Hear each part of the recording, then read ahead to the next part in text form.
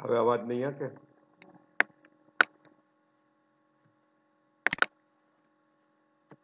Hi, very good morning. I'm Dr. Janak Patel, MD, General Physician. All my video lectures are mainly for educative purpose. In continuity with the previous lectures in neurology, today we'll be discussing on paraplegia, that is motor weakness in both lower limbs. That is called paraplegia. Very frequently, this topic can be asked as a full question. A case can be given to you in your exams as well as in oral exam. Good number of things can be asked from this topic.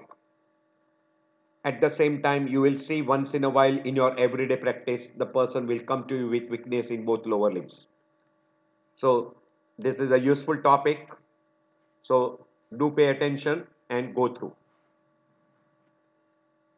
So paraplegia means motor weakness. When you say plegia, it is a full motor weakness or total motor weakness, and para means both lower limb.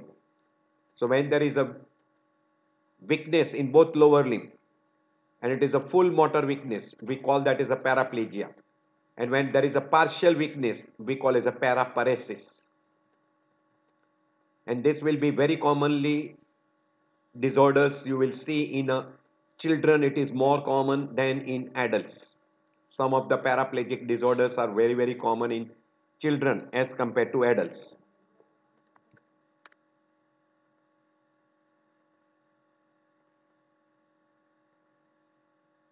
So paraplegia is an impairment of motor dysfunction in both lower extremity. It may be with sensory or without sensory. It will be due to two common mechanisms. One, either because of the damage to the brain, that is cerebral paraplegia, or because of damage to the spinal cord, that we call as spinal paraplegia. So there will be two groups, either damage to the cerebral cortex or to brain, and second, common damage to spinal cord. This will be the two common conditions.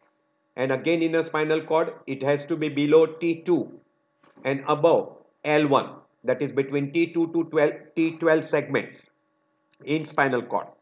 It will result into paraplegia.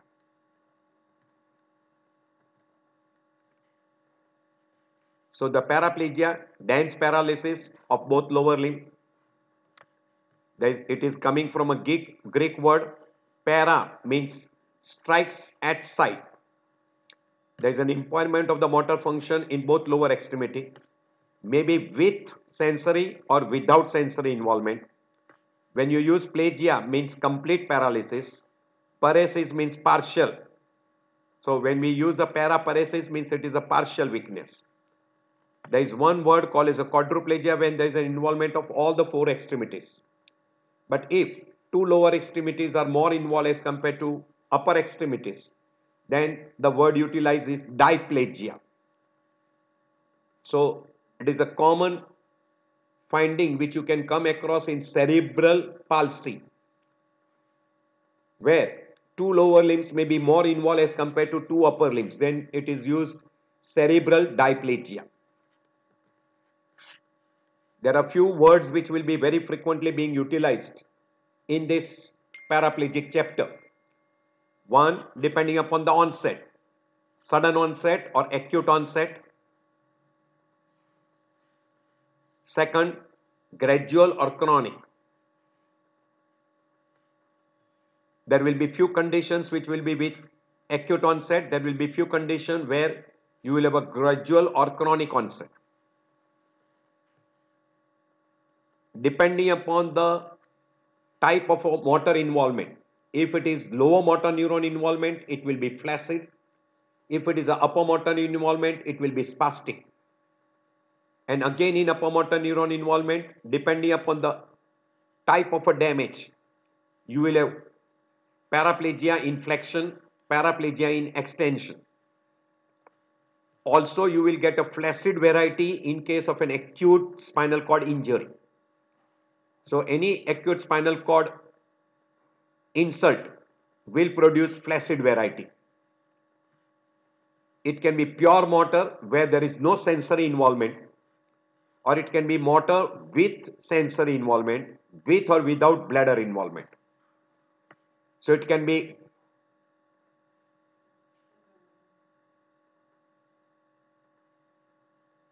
pure sensory with motor involvement, or it can be pure motor. It can be partial damage or it can be total damage. It can be traumatic, it can be non-traumatic. And in a spinal cord, the most common word utilized is compressive, non-compressive. And by etiology wise, genetic, or we call congenital, or familial, and second group is acquired group. And in acquired, we can use word traumatic, non-traumatic, compressive, non-compressive, partial, complete, motor, mixed variety, flaccid, spastic. Flaccid and spastic word will be utilized mainly in case of a motor. And in spastic, we further divide into inflection and in extension. And depending upon the onset, acute or chronic onset. These are all the words which are being utilized. So if we go through, basically, there will be two big groups because of damage to cerebral hemisphere or because of damage to spinal cord. And if there is a damage to spinal cord, it can be divided into different groups, that is acute or chronic, congenital or acquired, compressive, non-compressive, traumatic, non-traumatic, partial, complete, flaccid, spastic, pure motor, or maybe mixed variety. So these are all the terms very frequently utilized. All these terms are mainly for spinal variety. And so it is basically divided into spastic and flaccid.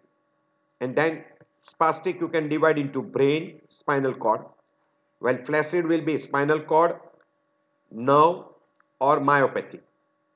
But by and large, myopathy is not commonly included in paraplegia. We have to use a separate terminology. By and large, we don't use myopathic disorders in paraplegias. We'll have to mention paraplegia due to muscular disorder or myoneural junction disorders, etc. Those type of words we will have to use. By and large, that is not frequently included in that group. In general, the etiology you can put together into infective variety like viral transverse myelitis.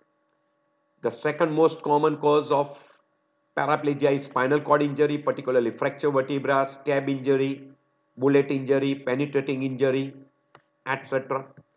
And among vascular, anterior spinal artery syndrome or dissection of abdominal aortic aneurysm. These are some of the acute conditions. So, three common: infection, trauma, and vascular. This will be the three common conditions. We'll be mentioning lot of the other causes, while good number of conditions will be gradual. Guillain-Barré can be one of the variety, but it will be mainly involvement of peripheral nerves. So, but it does gives rise to bilateral lower limb motor weakness, and that is Guillain-Barré syndrome. Poliomyelitis, motor neuron disease. Poliomyelitis, no doubt it may be acute. Motor neuron disease is usually gradual, while cord compression is always gradual. Latherism is always gradual. Conzo is also gradual. Subacute combined degeneration is gradual. Surfer myelopathy is not very gradual but can be acute. Bilateral anterior cerebral artery involvement, rare but can be acute onset. Amyotrophic lateral sclerosis is always gradual. Superior sagittal sinus thrombosis is again gradual. Hereditary spastic paraplegia or familial paraplegia is gradual. Tropical spastic paraplegia is gradual. So you will have to think in terms which category it belongs to. But these are some of the common. But now if we put it properly, we can divide into cerebral variety and spinal variety. In cerebral, most common is superior sagittal sinus thrombosis or parasagittal lesions like superior sagittal sinus thrombosis or meningiomas, or arterial disease wise unpaired anterior cerebral artery infarction that can result into paraplegia. While in case of a spinal, the most common is transverse myelitis, traumatic damage to the spinal cord, we call spinal cord injury, epidural abscess, anterior spinal artery infarct, tumor, that is partial compression, then it becomes a complete compression, secondary metastasis, abscess, disc lesion, granulomas, latherism, etc. If we take upper motor neuron variety can involve cerebral as well as spinal, while lower motor neuron will be always spinal and that will produce flaccid.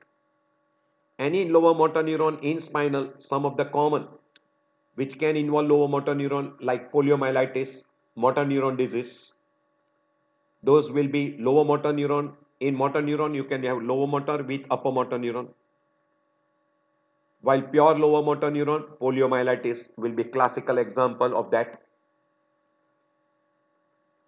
We'll be going through some of those conditions as we pass through.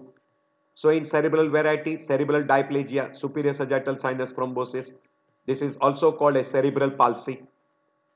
Parasagittal meningiomas, unpaired anterior cerebral artery thrombosis, gunshot injury in the mid part of the brain, internal hydrocephalus, etc. These are some of the conditions which can produce cerebral paraplegia.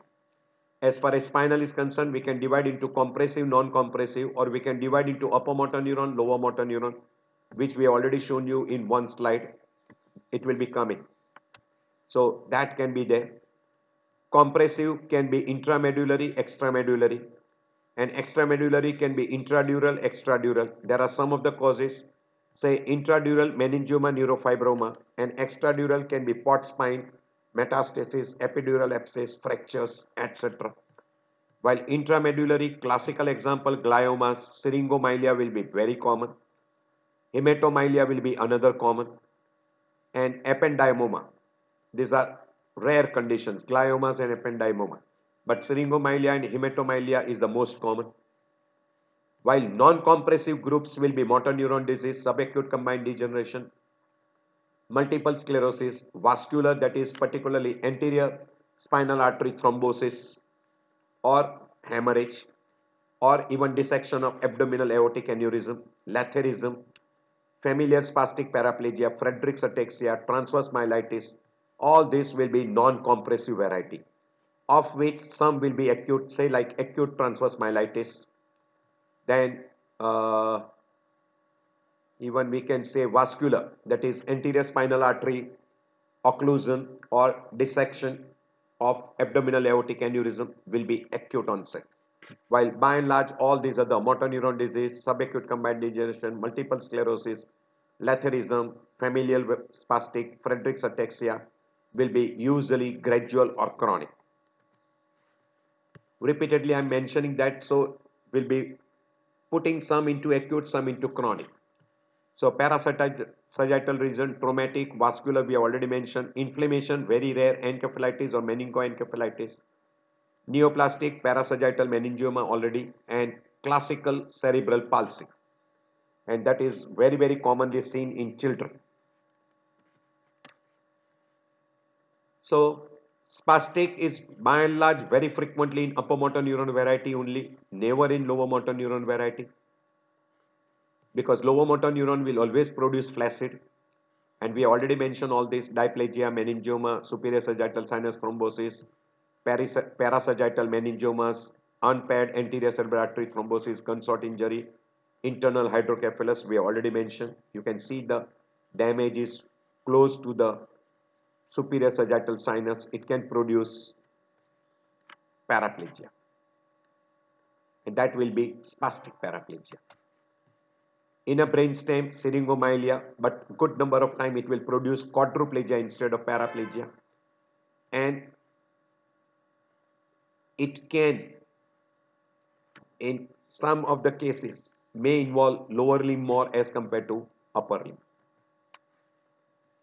By and large, in a transverse myelitis, it is an acute inflammation, acute damage, which can be idiopathic following some infections, particularly viral infections. In idiopathic, mainly autoimmune mechanism, post-vaccination. In autoimmune disease like SLE, sarcoidosis, multiple sclerosis, as a paraneoplastic groups, and also as a vascular etiology, thrombosis of a spinal artery. This can be some of the causes which can result into acute transverse myelitis, and that will be acute and flaccid. In initial stage, it will be flaccid. Later on, as the tone recovers, it will be spastic variety. So you can divide into acute and gradual. We have already mentioned all this, flaccid and spastic. Spastic we can, that is upper motor neuron, you can divide into two, inflection and in extension. Partial damage, extension. Full-blown damage, flexion. It can be pure motor or maybe with sensory, we call mix. Partial damage, complete damage, traumatic, non-traumatic, compressive, non-compressive, etiology wise acquired, congenital or genetic or familial, and we divide into spinal and cerebral. So cerebral can produce upper motor neuron variety, it will never produce lower motor neuron variety, and in upper motor neuron partial damage will produce in extension, and in complete damage it will produce inflection, and that you will see more common in a spinal rather than in case of a cerebral variety. Among acute, the most common we already mentioned. Among infection, viral. Traumatic can be spinal injury or even injury to the cerebral cortex or cerebral hemisphere. Fracture vertebra. Among vascular, anterior spinal artery occlusion or dissecting abdominal aortic aneurysm. And as far as cerebral is concerned, unpaired anterior cerebral artery occlusion. So vascular, traumatic, and among peripheral nerves, it will be Guillain-Barré, and that will be acute in onset. So by and large, in this acute in onset, they will be always flaccid in the initial stage. But if there is a lower motor neuron involvement, later on it will become flaccid only. But if it is an upper motor neuron involvement, in acute stage, it will be flaccid, but in a recovery stage, it will be spastic, particularly say in a case of a traumatic injury, compressive pathology, etc. Chronic is always spastic, and some of the classical which always present as a chronic, we have mentioned good number of cord compression will be always chronic, motor neuron disease, subacute combined degeneration, latherism, we have mentioned good number of condition initially also. So now we are putting some of the common which you see in your everyday practice. Flaccid you will see in acute episode where you get a upper motor neuron lesion but person is in a spinal shock or neuronal shock. During that stage, the person will have a flaccid, recovery stage will be spastic. While in a lower motor neuron disease like poliomyelitis, motor neuron disease, tic paralysis, peripheral nerve damage like Guillain-Barré, lead, or chronic inflammatory demyelinating polyneuropathy will be also lower motor neuron variety. Myoneural junction, myasthenia gravis, muscle proximal myopathy, and you can have a periodic paralysis like hypokalemia and hyperkalemia. This will be all producing lower motor neuron type of paralysis. But this myoneural junction, muscle, periodic paralysis, you will have to differentiate from spinal cord damage and peripheral nerve damage. You will have to differentiate that. Because in this particular condition, that is myoneural junction, muscles and periodic paralysis, peripheral nerve findings, that is nerve conduction study will be normal. And you will be finding out muscle involvement either by biopsy or EMG. That will be the peculiar in case of. And you will have an absence of sensory symptoms which will be not seen in myoneural junction, muscular disorders and periodic paralysis. That should be kept in mind forever. There are big list of acute flaccid paralysis. This is some of the conditions. There is a big list in peripheral neuropathy like Guillain-Barré syndromes, mononeuropathy. Then you can have a polymyositis, dermatomyositis, periodic paralysis, corticosteroid or blocking agents, post-viral myositis, etc. There are good number of conditions. So these are good number of conditions which can produce acute flaccid. Among systemic disease, acute intermittent porphyria, critical illness neuropathy, acute myopathy in ICU, myelopathy can be seen, muscular disorders like myasthenia gravis, botulism, tick bite, organophosphorus poisoning, etc. This all condition can produce, but some of this you see very common is Guillain-Barré is one of the most common which you can see in your everyday practice. Botulism can be also one of the condition which you can see. I'll put another one as even what we can call as poliomyelitis. Poliomyelitis, quite common. So that will be some of the common condition. So short form it is called AFP, that is acute flaccid paralysis. So whenever you get, usually we proceed by two classical features, symmetrical, asymmetrical. When you get bilateral, symmetrical, lower motor neuron type of involvement, always suspect GBS. Second common transverse myelitis and third common botulism. And then acute cord compression. This will be very frequently seen in a traumatic injury. So this will be the four common conditions which you will have. Symmetrical. Severe traumatic injury to the spine can produce acute damage to the spinal cord. While asymmetrical, classical in case of poliomyelitis, which will be acute onset but asymmetrical. But peculiar, low motor neuron involvement, rapid wasting, fasciculations. Non-polio enterovirus can also produce asymmetrical, and pseudoparalysis will also produce asymmetrical. So by and large, in asymmetrical, we put only one major group, that is poliomyelitis and allied disorders. While in symmetrical, GBS, transverse myelitis, botulism and acute cord compression, particularly traumatic injury. Now among spastic, we already mentioned recovery phase of lower motor neuron, traumatic injury. It will be spastic variety in recovery stage and traumatic injury in a recovery stage. Latherism also, it will be always spastic. Cord compression, it will be always spastic. While flaccid will be in case of poliomyelitis, which will be asymmetrical. Motor neuron disease will be also asymmetrical. Guillain-Barré will be bilateral, symmetrical with minimal sensory involvement and sensory symptoms. Acute neurogenic shock in case of a traumatic injury, also in acute stage, it will be flaccid. Later on, it will be spastic. Myopathy, always there will be proximal, will be more involved as compared to the distal. Polymyositis, it will be muscle involvement along with severe myalgia. You will have fever and your CPK level will be markedly elevated. Myoglobinuria, it will be bilateral, symmetrical. Good number of times this will be some of the things you will see in your everyday practice.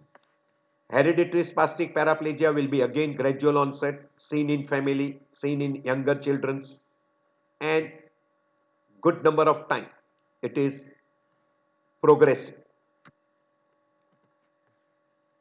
Flaccid variety, we have already mentioned some of the condition. Poliomyelitis, very common. Another common, GBS, or in case of a severe peripheral neuropathy.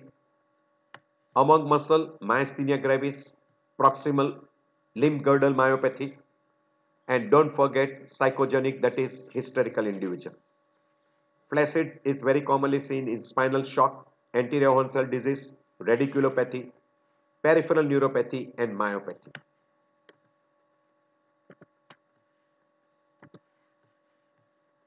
Among compressive disorders, we can put in acute prolapse intervertebral disc, subdural abscess, hematomylia, metastasis. Among chronic, port spine, prolapse intervertebral disc, tumor, spondylosis, arachnoiditis. And particularly in India, tubercular arachnoiditis is very, very common. So, good number of conditions can be compressive, maybe gradual. Very few conditions are acute, particularly subdural abscess, prolapse intervertebral disc, which can be a sudden damage to the spinal cord and can produce that, and hematomylia will be one of the conditions. So traumatic injury will produce acute, while majority of other condition will produce more common. It will be more common. Even fracture of fracture vertebra can also have acute compression. Compression you can further divide into intramedullary, extramedullary. Among extramedullary, meningioma, neurofibroma, and arachnoiditis are very, very common. And again, these three are usually gradual. While syringomyelia, hematomylia can be acute. Syringomyelia is usually gradual. While inside the tumor, you can have gliomas also. That can be intramedullary. Most common will be syringomyelia and hematomylia. Those will be the two most common conditions which you will see in your everyday practice. Syringomyelia will be gradual, commonly seen in early adulthood, most common in a cervical region, very frequently associated with scoliosis, and you can have a quadriplegia, and also person can have Horner syndrome associated with that. These are some of the conditions in extradural. At your leisure time you can go through intradural and intramedullary. Among intramedullary, do remember hematomylia and syringomyelia. That will be intramedullary. Those two will be the most common. We already mentioned compressive, extradural, intradural. We have some of those conditions. Remember, intramedullary will be syringomyelia and hematomylia, quite common, and very rarely gliomas. While extradural, most common, port spine is very common, secondary metastasis, prolapse intervertebral disc, fracture vertebra, spondylosis, arachnoiditis, those groups. While intradural, you can put meningiomas, neurofibroma, epidural abscess, those will be another group. This already we have mentioned, non-compressive myelopathy. All disorders which does not produce compression will be non-compressive myelopathy, like familial spastic paraplegia, Friedreich's ataxia, acute transverse myelitis, secondary due to autoimmune disease or infection, multiple sclerosis, motor neuron disease, subacute combined degeneration, letharism, vascular etiology, which will be non-compressive, paraneoplastic disorders, all those will be non-compressive. You can divide those non-compressive into acute and chronic. Among acute, inflammatory myelopathy, demyelinating disease, infective pathophysiology like viral, immune-mediated, post-infective or post-vaccination myelitis, and vascular, that is acute occlusion of anterior spinal artery. Among chronic, multiple sclerosis, motor neuron disease, subacute combined degeneration, letharism, Friedreich's ataxia, syringomyelia, syphilis, tropical spastic paraplegia, hereditary spastic paraplegia, this will be non-compressive myelopathy. So if there is no suspicion of a compression, do try to look for this non-compressive group, which you can divide into acute and chronic. Some example of pure motor neuron disease, poliomyelitis, GBS, letharism.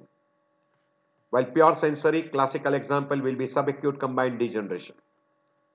Motor plus sensory, majority of the groups which involves the spinal cord will be motor plus sensory. Good number of those conditions will be motor plus sensory, like traumatic injury, transverse myelitis, vascular, cord compressions, intramedullary, extramedullary, All those conditions will be very frequently motor plus sensory together.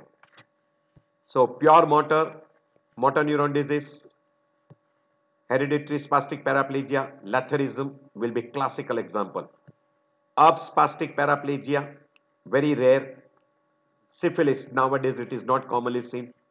In early compressive, it may be pure motor. Later on, it can be combined together.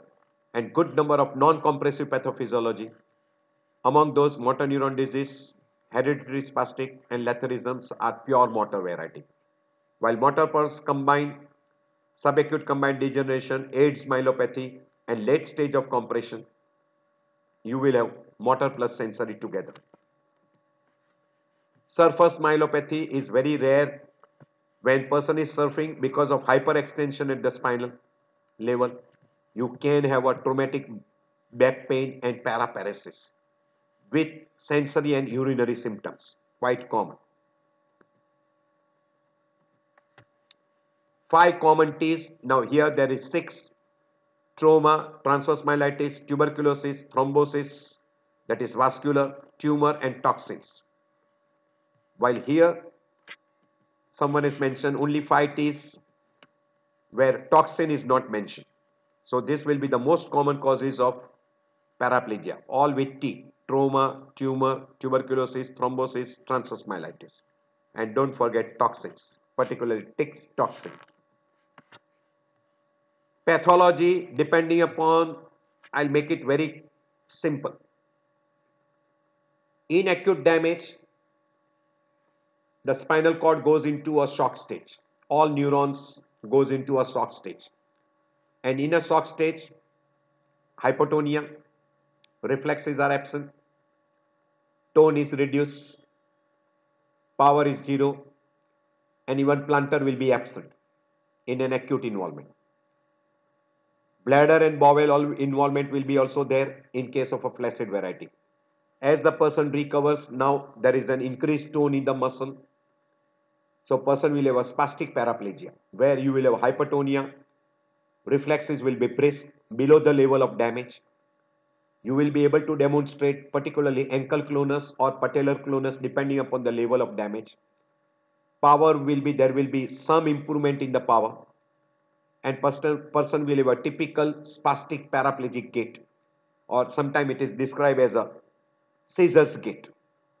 Bladder will become automatic bladder because there will be increased tone in the bladder muscle and it will be an automatic bladder. This will be very peculiar in case of a spastic paraplegia. So these are the 2 common variety you will see in your everyday practice.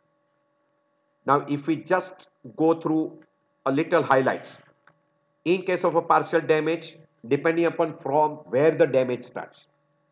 Say if I take 2 or 3 examples. Say person gets a damage in the central canal region like syringomyelia, which we put into intramedullary group. You will have a first involvement of 2 sensory tracts which are crossing at the level of spinal canal, very close to the spinal canal, that is spinothalamic tract. So you will have a bilateral loss of pain and temperature gone. So that will be the earliest thing which will be involved, and then depending upon the further progress, you will have involvement of the anterior horn cells. So you will have motor system involvement, and posteriorly you can have a posterior column involvement. So that will be the way it will be in a syringomyelia. But say if there is a lateral compression from one side, on that side, depending upon whether it is anterior or posterior. If it is anterior, early motor involvement, later on sensory involvement. And if it is posterior compression, it will be early posterior column involvement, sensory involvement, and then later on you will have a motor involvement. So depending upon that, you will always have gradually progressive weakness. And when there is a complete cord compression, you will have below the level spastic paraplegia and total loss of all sensation. And at the level, you will have lower motor neuron type of a motor weakness with total loss of all sensation. And above the level, everything will be normal. So that will be the 2 things you have to look for. In some of the congenital variety, because of some congenital defects, person will have a increased motor tone, we call spastic paraplegia, which we label familial variety or congenital variety. And in case of a Friedreich's ataxia, you will have associated with increased spasticity in lower limb, you will have cerebellar signs. As far as traumatic and non-traumatic is concerned, very simple, because of an trauma, acute onset. And in case of a non-traumatic variety, without the cause of trauma, it can be acute, it can be gradual, because trauma will never be gradual. So you have to remember the cut section of the spinal cord and how exactly the damage takes place. At present, I have not mentioned anything regarding the cerebral hemisphere. In cerebral hemisphere, we should remember that in a sagittal area, parasagittal area, there is on the medial surface of the cerebral cortex in parietal lobe region, there is what we call as parietal lobe and frontal lobe, that is in front of the central sulcus. We have got a motor area, and behind the central sulcus we have got a sensory area. So whenever we get the damage in this parasagittal region, that is either because of superior sagittal sinus thrombosis, or maybe a unpaired anterior cerebral artery which has been thrombosed, or there is an hemorrhage, or there is a parasagittal meningiomas, or there is a traumatic injury in this region, it will produce a damage to these two areas. So we can have motor as well as sensory involvement, and we can have involvement of both lower limb. Along with that, you will have a bladder involvement also. So you will have a paraplegia, which will be by and large always spastic, unless the person has got damage on one side more as compared to other side. So you can have one limb more involved as compared to other limb. But by and large, it will be gradual onset. So it will produce bilateral lower limb involvement, which will be a spastic variety. But as far as the vertebral column is concerned, in vertebral column, it can be acute, it can be chronic. It can be upper motor neuron, it can be lower motor neuron. At the level of damage, lower motor neuron. Below the level of damage, upper motor neuron damage. But there are some conditions which are pure lower motor neuron, which will produce flaccid paraplegia. And good number of conditions will be producing damage to the corticospinal tract, which will produce upper motor neuron variety. And you have to be very careful regarding finding out the level of damage. I am not going into detail regarding that. In posterior column, sacral fibers are medial most, and chest fibers, or we call cervical fibers, are outermost or lateral most. While as far as the pain and temperature is concerned, that is spinothalamic, sacral fiber are outermost. So if there is an external compression from outside, so sacral fiber will be first affected as far as pain and temperature is concerned, and face and cervical will be last to be involved. So, and if there is an intramedullary lesion, then there will be always sacral sparing, while in an extramedullary region, you will have a first sacral involvement, and then it will be involvement of the face and neck part of it, neck and face part of it. So that will be there as far as that is concerned. Same thing will be for that for motor system.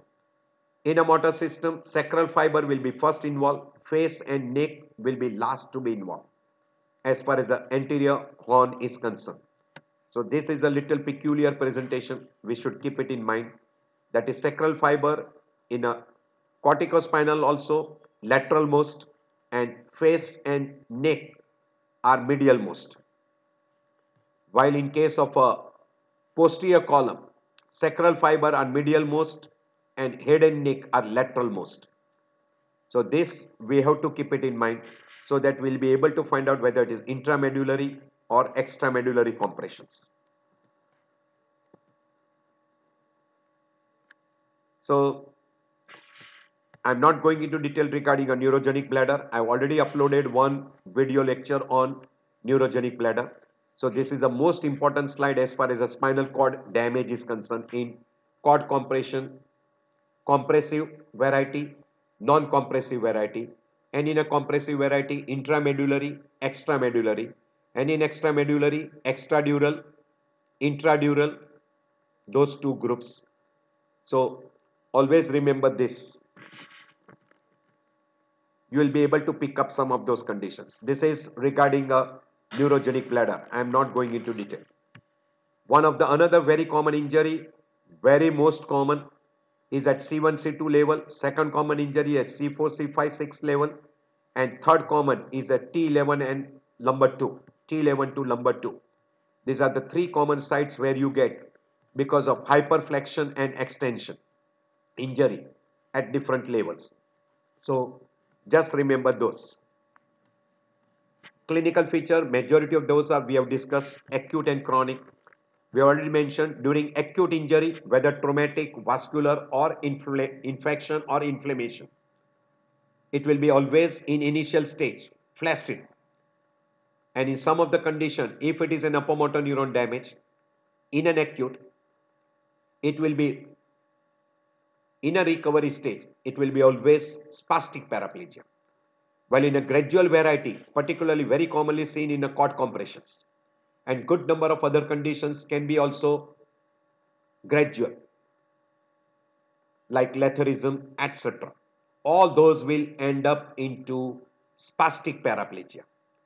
Very, very rarely lower motor neurons disorders which are gradual. Very few lower motor neuron disease are gradual, like motor neuron disease. Then we can say not ideally poliomyelitis. So motor neuron disease we can put one in a gradual and which will be not spastic, but it will be more of flaccid because it is a lower motor neuron. So acute are by and large flaccid. In a recovery stage, if it is an upper motor neuron, will be spastic. While gradual are usually spastic.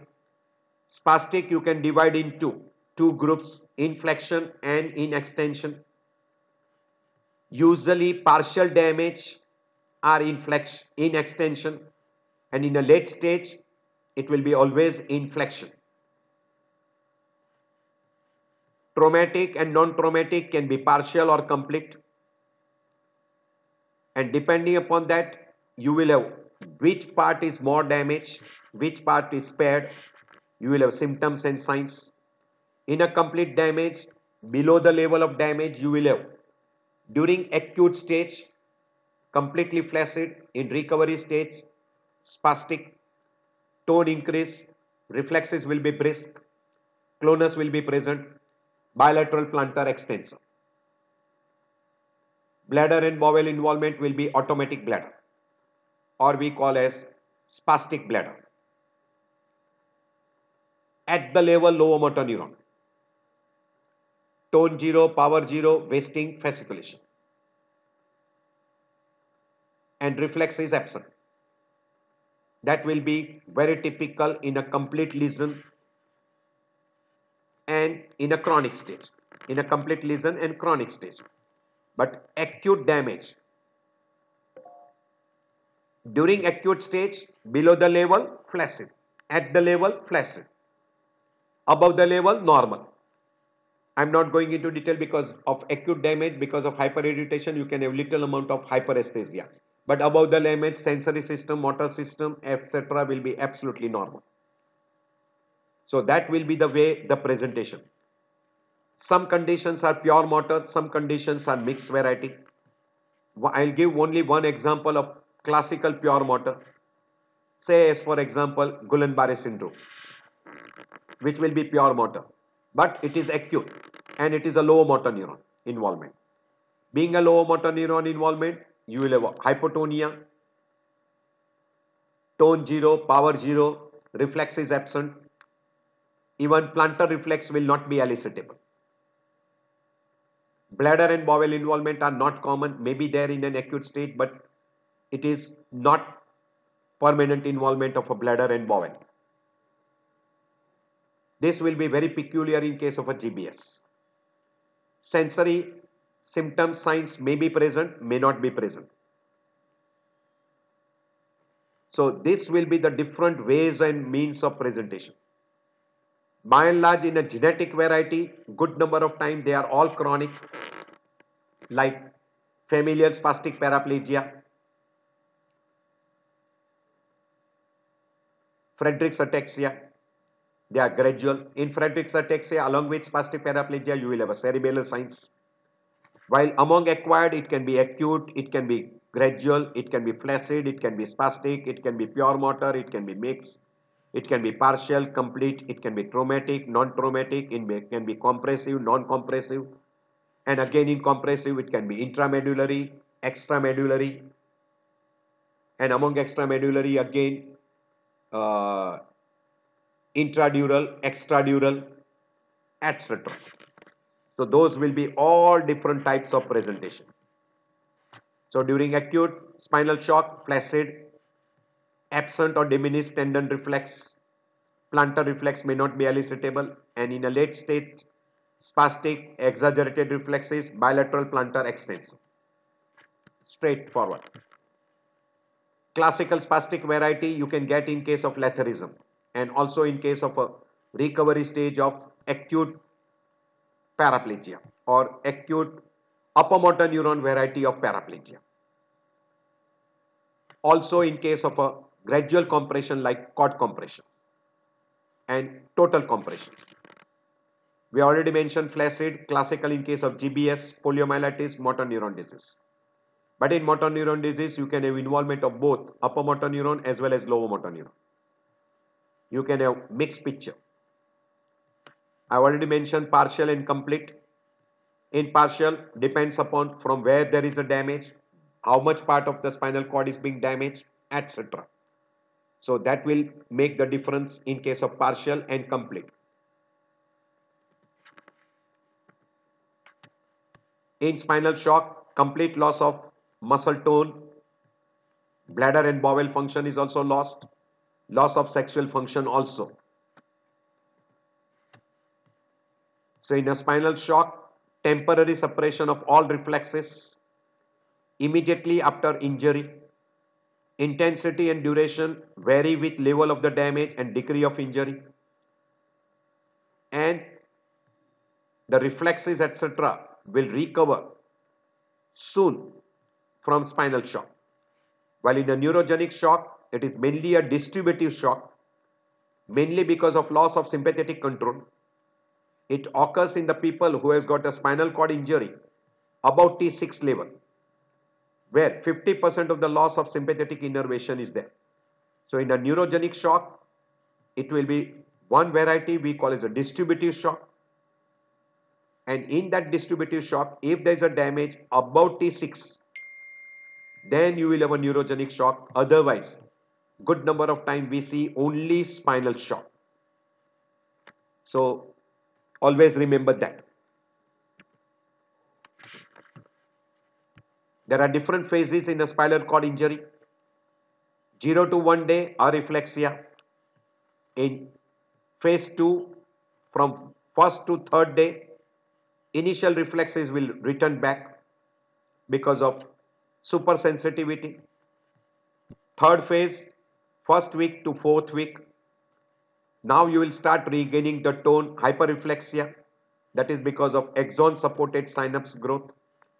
And after 1 month to 12 months, hyperreflexia and spasticity. That will be the 4 phases what you will see in a recovery stage. We will have 2 groups, spastic and flaccid. Spastic can be in extension and flexion. So differentiation between spastic and flaccid variety. Spastic is usually seen in late stage. So muscle atrophy will be there very frequently in a late stage. You don't see in an early stage and usually it is absent. While in a flaccid variety, if it is a low motor neuron, it will be always early and prominent.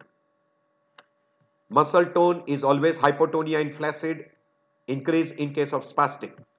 Motor power, total loss in flaccid, partial loss in spastic.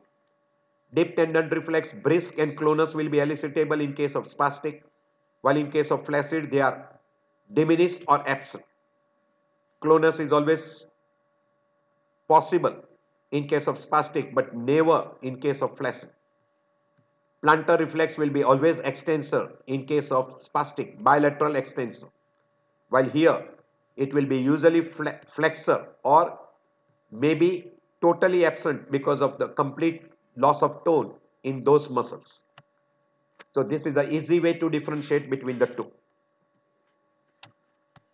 We already mentioned spastic paraplegia, increased muscle tone,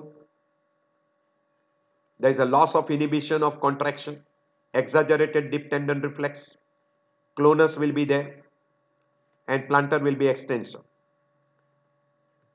We'll get two phases, paraplegia and extension, paraplegia and flexion. We'll be showing you further. So paraplegia and extension occurs in the initial stage of the lesion because there is an increased tone in the extensor group of muscle because of partial transection of the spinal cord due to involvement of pyramidal tract. So there is a hypertonia in extensor group of muscle, but when there is a complete damage to both pyramidal as well as extrapyramidal system, then there is more tone in flexor group of muscle because of progressive damage, complete transection, extrapyramidal tract gets involved. Also there is involvement of the pyramidal tract. Now there is increased tone in flexor group of muscle resulting in a flex posture in lower limb. Because in any person who comes to you with a paraplegia inflection, always consider complete transection. So inflection means pyramidal as well as extrapyramidal involvement and late stage. So complete transection, both pyramidal and extrapyramidal involved. Tone is increased in flexor group of muscle. And one important thing, mass reflex will be present. So any stimulus below the lesion will produce flexor muscle spasm, bladder will get empty, bowel will also get empty, and there will be seminal emission. Do remember this, mass reflex will be present only in case of late stage where there is an increased tone in flexor muscle. So that is very peculiar, which will not be seen in paraplegia in extension. So do remember, mass reflex is not seen, and here it is mainly damage to partial damage to spinal cord, incomplete transection, mainly pyramidal tract is damaged, extrapyramidal tract is not involved, and there is a increased tone in extensor group of muscle. So in extension, in flexion, again repeating that pyramidal, extrapyramidal, this is pure pyramidal, hypertonia in extension, this is in flexure. The person position of lower limb will be extended, this will be flex. Deep reflex will be exaggerated in both. Clonus will be present more common in extension rather than in case of flexor, because to demonstrate that those clonus will require to do extension. Mass reflex will be present in case of flexion, which is a complete transection damage, and bladder will be automatic bladder because you will be able to elicit mass reflex, which will be there in case of a paraplegia where you will have a automatic bladder. We already done majority spastic, we have done flaccid, we have already mentioned. So in flaccid, power 0, tone 0, rapid wasting, fasciculation, reflexes will be absent, plantar reflex will not be elicitable, bladder and bowel will be flaccid, you will have a urinary retention. While in case of an upper motor neuron, hypertonia, power will be diminished, reflexes will be brisk, clonus will be present, bilateral plantar extensor, and bowel will be showing you automatic bladder. And if there is a complete transection, you will have a paraplegia inflection and you will have a mass reflex. Almost we have finished upper motor neuron findings, spastic paraplegia, we have mentioned everything. Classical example of spastic paraplegia, recovery state, traumatic, latherism, cord compression, late stage of cord compression. We have already mentioned this flaccid variety also. So I'll skip this particular slides. So hypotonia, power zero, wasting, fasciculation, deep tendon reflex absent, superficial reflex absent, plantar reflex absent, bladder and bowel will be hypotonic, so there will be more of retention, and sensory system may be affected, may not be affected, depending upon. So classical example, poliomyelitis, where sensory may not be affected. Motor neuron disease, again more of pure motor. Guillain-Barré, again more of pure motor, less of sensory. Acute neurogenic shock, etc. Myopathy, you will not have sensory involvement. Polymyositis also, you will not have sensory involvement. In those conditions, bladder and bowel will not be involved. And even peripheral nerves are not involved. Almost we have finished majority of all those things. In cerebral paraplegia, it is spastic paraplegia, lack of sensory involvement, early bladder symptoms, person will have invariably headache, may have seizures, person might develop mental retardation, delayed milestones, and altered sensorium may be present, particularly if cerebral hemisphere is damaged. So in cerebral paraplegia, if you get any one of these findings, it will go in favor of cerebral paraplegia. So early bladder involvement, headache, seizures, mental retardation, delayed milestones, altered level of consciousness will be very, very common. And if there is a weakness in upper limb also, along with lower limb, do suspect cerebral involvement. We already mentioned between compressive and non-compressive groups. Just little further, in compressive groups, it is U-shaped onset. Means starting from one side, going down, and then again involving the other side from lower limb towards upper limb. That is called Ellsberg curve. So that is very typical in a compressive variety. While in a non-compressive variety, usually bilateral, symmetrical, there will be upper level of sensory loss will be very clearly. While usually in non-compressive, you will not be able to demonstrate the exact cut section level. Bony tenderness will be very commonly seen in a compressive variety, deformity, etc. will be seen, which will be not be present in case of a non-compressive variety.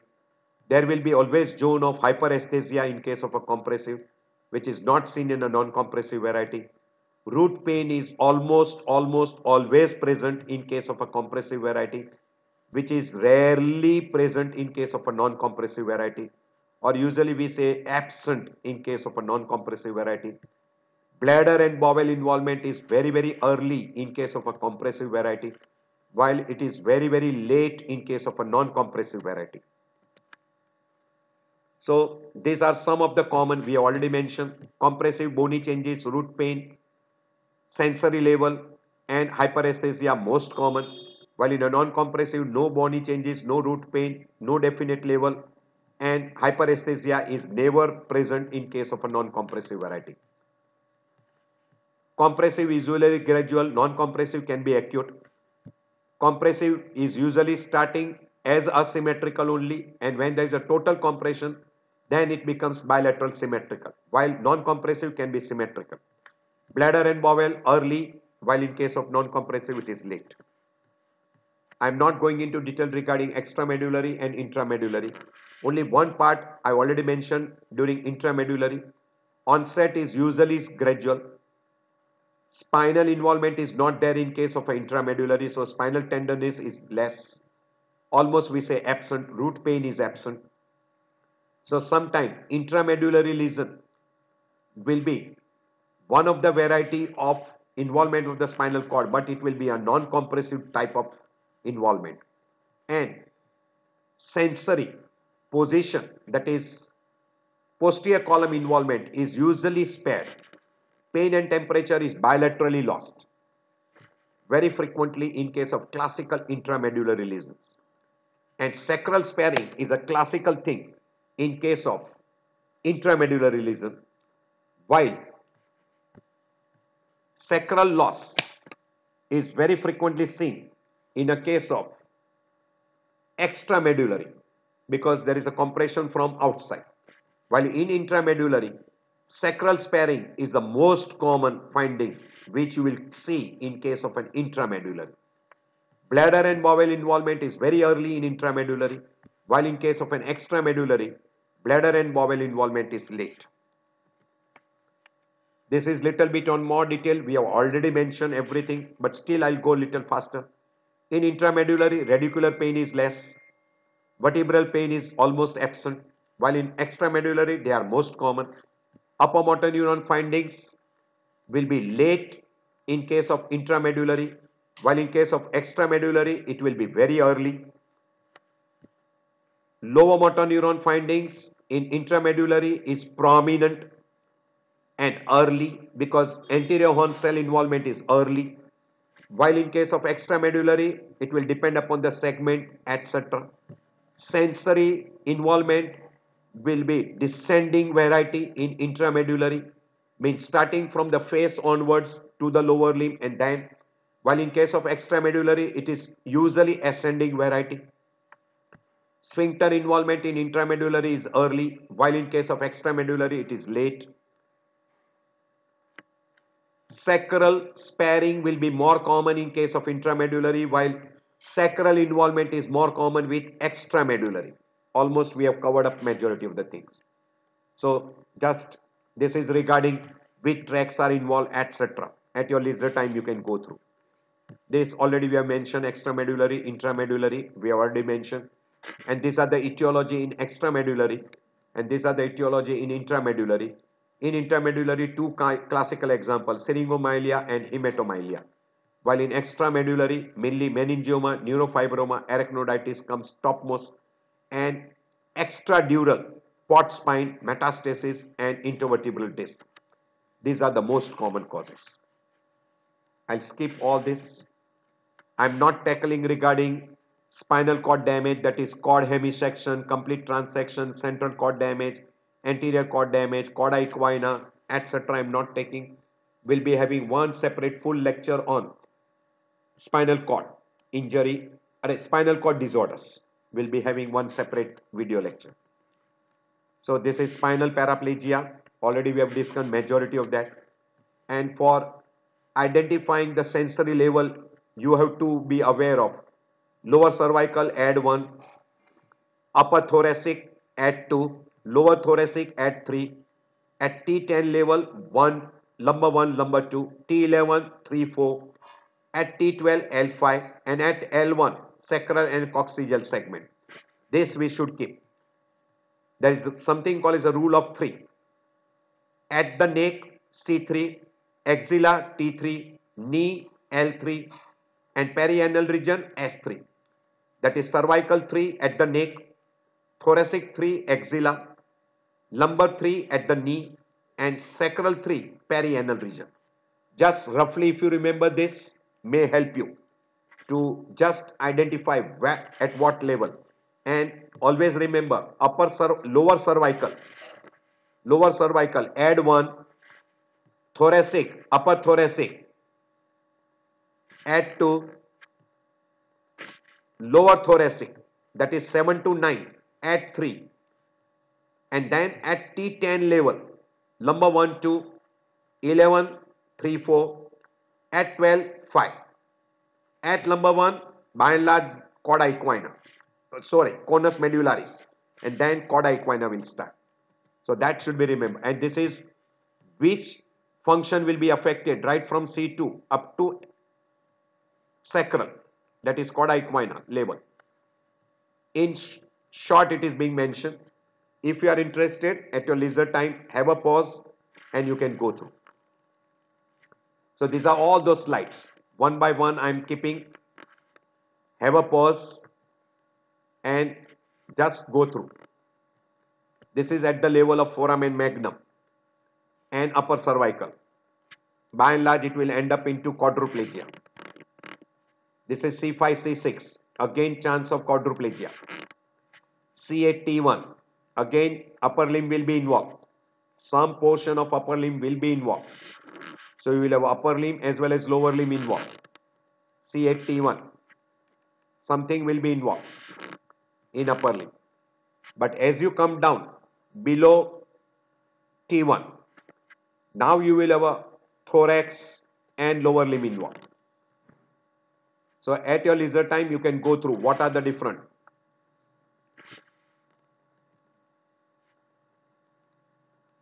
I will be uploading one video lecture on conus and cauda equina differences. This is a difference at your leisure time. Again, you can go through between conus and cauda equina. All the differences very frequently will be asked, and these are all the questions regarding familial spastic paraplegia, Friedreich's ataxia, multiple sclerosis, motor neuron disease, subacute combined degeneration, latherism. What are the findings you come across is mentioned in brief. I've got all this from one of the very good lecture which was there on a upper motor array in YouTube. One of the doctor I had uploaded. So I felt this will be very helpful to you in your oral exam as well as sometime in your theory exam for 4th year students. Spinal shock, anterior horn cell disease, peripheral neuropathy, GBS, etc.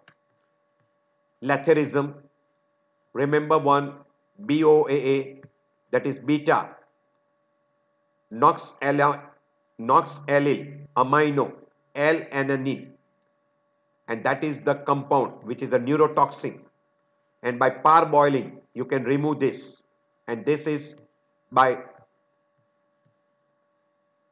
Lathyrus sativus, which is called kesari dal, and that is being consumed by good number of people, and that produces damage to neurons, and that is giving rise to what we call as latherism, spastic paraplegia. So it is because of kesari dal, that is Lathyrus sativus, because of toxin BOA, which is a neurotoxin, and person will have a typical scissors gait, and then person will be almost crawling. Konzo is one another variety which is also called as tied legs, which is because of a toxins which is seen in cassava root, which is cyanohydrin.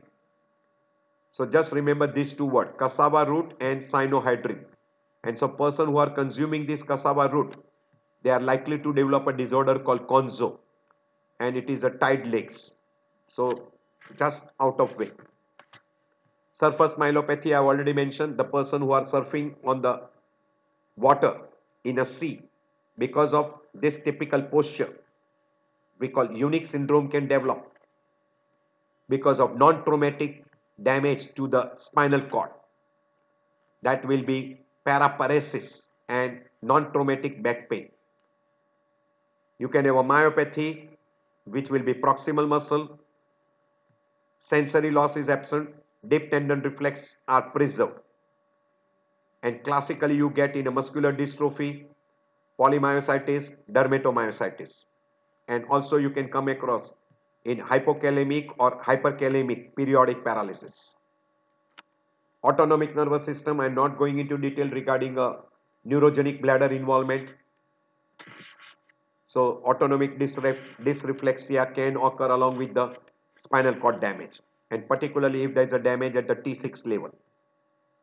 So chances of autonomic dysreflexia will be always there. At your leisure time you can go through it. Is a very long topic. You can have individual thing you can discuss in detail. So we already mentioned upper motor neuron bladder involvement and lower motor neuron bladder involvement. You can go through at leisure time. I've already uploaded one video on a neurogenic bladder. So at your leisure time, upper motor neuron, automatic bladder, lower motor neuron, flaccid bladder. Then we have already mentioned all these conditions. In which conditions you will have pattern of weakness. Some of the symptoms, say person comes with headache and seizures, always we suspect cerebral etiology. Altered level of consciousness, again cerebral. So these are some of the things which will be helping you in your exams. You can go through. As far as investigation is concerned, we will require two groups of investigation. In suspected case with a cerebral damage, CT brain, while in case of a spinal, you will require a plain X-ray, CT or MRI of spine. So plain film myelography, CT with myelography or MRI. In case of an inflammatory disorder, multiple sclerosis, etc., we might require a CSF examination. Particularly in case of a GBS also, CSF examination will be helpful. Routine blood test, etc., depending upon what condition you are suspecting. We already mentioned CSF examination will be helpful in very few conditions. Mainly study of a spinal cord, whether it is compressive, non-compressive, what type of injury has taken place, partial, complete, etc. You can get idea from CT or MRI. So routine investigation with CSF analysis, particularly to rule out infective pathophysiology, and in some of the conditions like multiple sclerosis and GBS, it will be helpful. CT brain will be helpful to rule out cerebral conditions. So almost we have finished all those. CSF examination will be helpful to rule out Freund syndrome, particularly in case of what we call as spinal block. Freund syndrome will be very clearly demonstrable. You will get low pressure, xanthochromia, clot formation on standing, high protein content, low cell content, albuminocytological dissociation, and you will be also demonstrating positive quick and state test depending upon the type of the damage, partial or complete occlusion. In a complete occlusion, you will not be able to demonstrate quick and state test. So this will be helpful. Almost we have covered up majority of the thing. Now conduction study will be helpful to differentiate nerve disorders, peripheral neuropathy disorders like GBS, chronic illness disorders, or chronic inflammatory demyelinating polyneuropathy. You can differentiate by doing nerve conduction study from myopathy or neuromuscular disorders. And EMG will be helpful in those conditions to identify myopathy and myoneural junction disorders. That will be very, very important. As far as the treatment part is concerned, during acute phase or flaccid paraplegia, care of bladder, bowel, skin, nutrition, bed sores, prevention of DVT, etc. will be very, very helpful. Inner cord compression, decompression, surgery as early as possible. Once the person gets into a spastic, care of bladder and bowel is necessary. Treat the basic etiology if it is treatable. In case of a compressive disorder, decompression if it is possible, as early as possible. In acute transverse myelitis, steroid may be helpful. Supportive line of treatment is absolutely necessary. And person will need physiotherapy, occupational therapy, very, very common. So in general management, care of bladder, care of skin, prevention of bed sores. In bladder, treatment for retention, etc. in an early stage. And also in case of a urinary incontinence, physiotherapy, symptomatic treatment will be also useful. Specific treatment may be required in case of say tuberculosis, pot spine, antitubercular treatment, drainage of paraspinal abscess, then decompression in any tumors, metastasis, etc. Rehabilitation regarding occupational therapy, physiotherapy, gait training, etc. will be very, very helpful. So prevention of provocative factors, then team management, medical or physical. Some of the drugs may be helpful in reducing the spasticity. You can give intrathecal baclofen also. You can use botulinum toxin or phenol blockade, etc. In general care, nutritional care, bladder care, bowel, skin, prevention of bed sores, prevention of deep vein thrombosis, etc. is absolutely necessary. Physiotherapy, surgical intervention. Among complications, particularly in flaccid variety, polio, Guillain-Barré, motor neuron disease, person will have a wasting, bladder and bowel involvement will be very commonly seen, and you will have atrophy later on leading to wasting, unequal limbs, shortening of the limbs, contractures, etc. may be seen. In a spastic variety, you will have an increased tone, maybe in flexion, maybe in extension. Bladder and bowel will be automatic variety. DVT and pulmonary embolism will be very common. Bad sores, contractures, atrophy, neurogenic bladder, neurogenic bowel. Very frequently psychological disorders like depression, recurrent UTI, lower respiratory tract infection, cold feet, many things. So I end my lecture here. I'm sorry it was a long lecture. It will be very helpful to you in your everyday practice. If you like this lecture, don't forget to press button like, subscribe, and don't forget to press bell icon so that you get a message regarding a next uploaded video. If you feel that this is helpful to your friend, you can share with your friends also. Thank you very much for taking out time. I know that your time is valuable and I appreciate you for spending some of the time with me. See you in next lecture.